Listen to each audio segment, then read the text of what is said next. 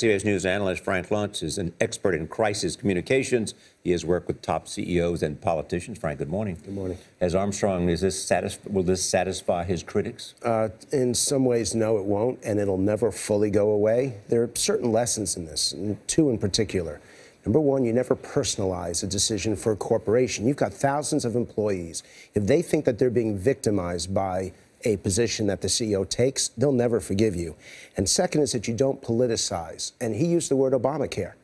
As a CEO, you want to call it the Affordable Health Care Act, even though those who oppose it refer to it as Obamacare. The language that he used was ineffective and got him into an awful lot of trouble. Well, first in an interview on CNBC, he seemed to blame Obamacare. And then on this conference call with employees, then he sort of blamed these two distressed babies for the reason that everybody in the company's 401k plan would be changed. Is his apology going to be enough?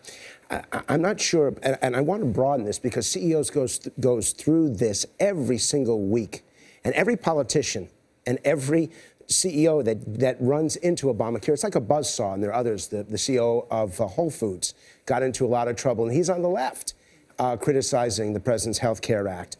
The first thing you have to do is you have to prove your intentions, that your intentions are good, that it's really about the welfare of the employees in the company. Second is that you've got to address the bigger picture.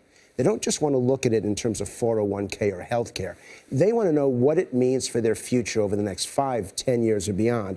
And third is that you have to demonstrate respect for those who disagree with you. What Armstrong did in discussing it at the town hall is that he was giving a declaration. What he should have done was to listen and learn.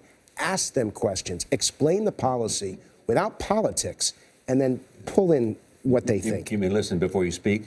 Yeah, I know it sounds so simple. You'd be amazed at how often they get it wrong. But Charlie, by 69-31, the American people want business leaders involved in policies because they think they have more to answer, better problem solvers than elected officials. And over 80% trust their own leadership when it comes to policies like this. So you just got to do it carefully. Are a lot of CEOs concerned about the cost of Obamacare?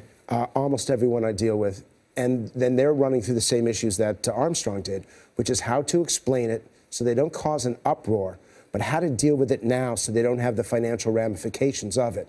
Don't forget, there are certain promises made about the health care legislation 3 years ago that are proven not to be true. Nevertheless, nobody wants to be the subject of a CBS Morning News profile like you just did of Tim Armstrong, which is going to make them very nervous about what they say and how they say it. All right, Frank, thank you. Thank you.